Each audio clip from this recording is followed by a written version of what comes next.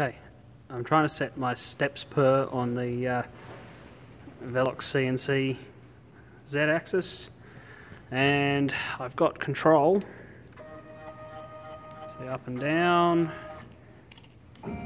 forward, back, left, right, and then I come back to this screen, go to diagnostics, I come to direct G-code input, now put G00 Z10, like so, hit enter, and nothing happens. So, I've tried that, that's great. I'll click out of here, get rid of that, and now I can't seem to get anything to work.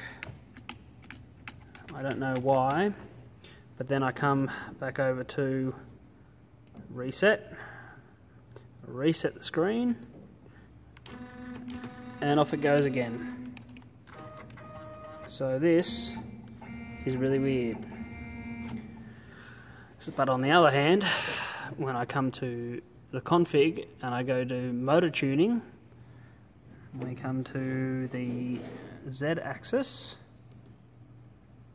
I've got my steps per, and I'm doing this in millimeters. It's 380.755135, blah blah blah.